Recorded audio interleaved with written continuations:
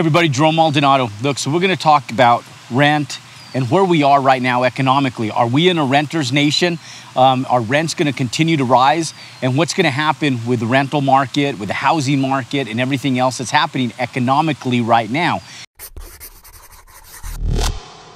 And so one of the big things is that, as you notice, there's a housing crisis that's happening nationwide. And one of the big things in regards to the housing crisis is anytime there's a supply and demand issue where there's less supply, there's more demand. And when there's more demand, that's what stems and stimulates the increased hike of prices. Whether it's rent, whether it's real estate appreciation, whatever it is, that's what stems supply and demand. It's happening in the automobile industry. I just bought a new truck where the exact same truck that I bought 3 years ago is $25,000 more expensive today than it was 25 years ago, because there's there's computer chips there, not just one. There's like 30 that you cannot get, and it's a supply and demand issue, hence jacking up the prices, no rebates on these vehicles, and it's just inflating the price of everything. So in regards to the rental market, how does that affect you? How does that affect you in regards to entrepreneurship, as investors, if you're buying land and building houses, if you're a sedentary individual just wanting to lease? And so we have apartments and we have commercial properties all over the place. And just for sake of example, we have a commercial building with a few apartments in the back of it. And we put that thing up for lease, and we didn't even advertise it on the multiple listing. We threw a little ad up on Craigslist, and we got this abundance of people that came out of the woodworks. And what we found is that because we don't manage our own multifamily apartments, we have management companies, and they've been full, so we don't worry about them. We just focus on work and working on what we do day in, day out. We just know that they're full, and so we're fine with that, and we just move forward into other projects. But when we have our small office buildings and retail centers that we own, we get to work with that stuff hands-on, because we still manage that stuff on a day in, day out basis, right here in our own local office. So when we put that apartment up for lease, one of them that was vacant, which they don't go vacant very often, we got such an outreach.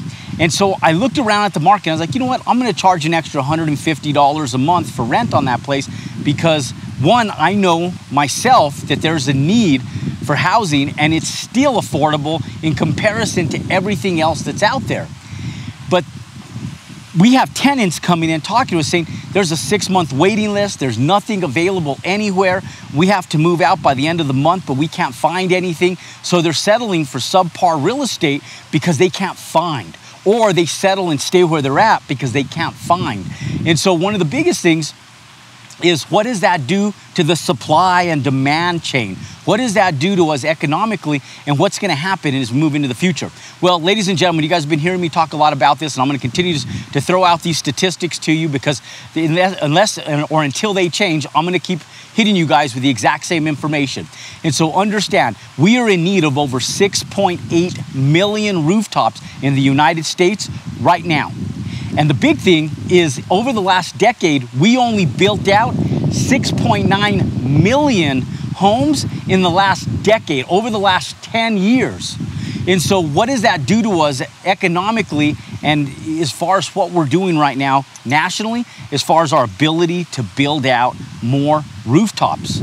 Ladies and gentlemen, this is why we're in such a need for affordable housing, not only affordable housing, just rooftops in general. On average, we typically build out about 11 million homes per decade.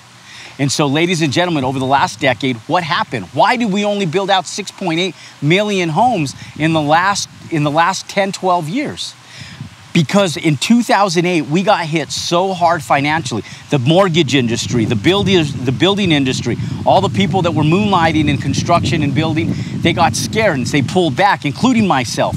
And so we started moving and pivoting into other areas, more conservative in how we were building.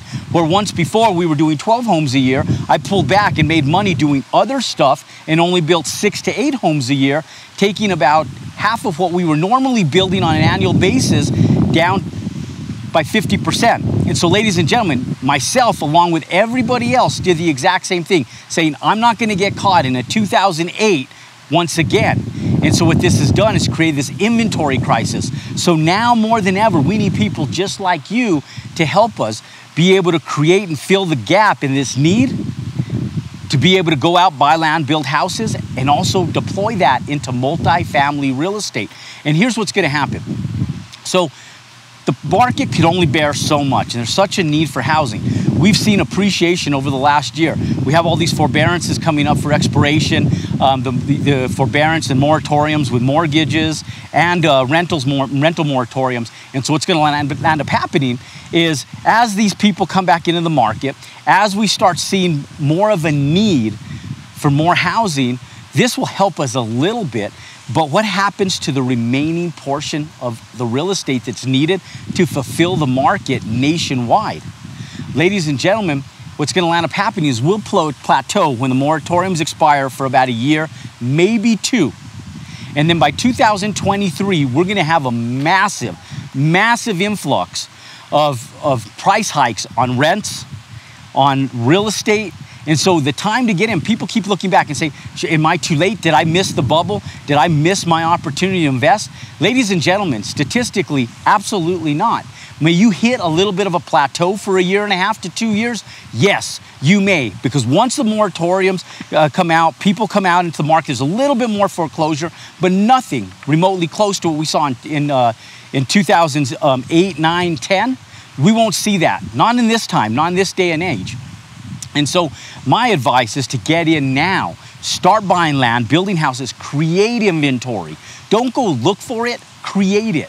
And then take that money and deploy it into multi-unit real estate, into multi-family real estate. And one of the big things is when you do that, one, you're servicing the need of our nation where we need affordable housing, and you can go out and get wealthy doing it. And if you don't want to get wealthy, how can an extra 6 figures a year supplement your life, your income, your family, and you can utilize that for so much?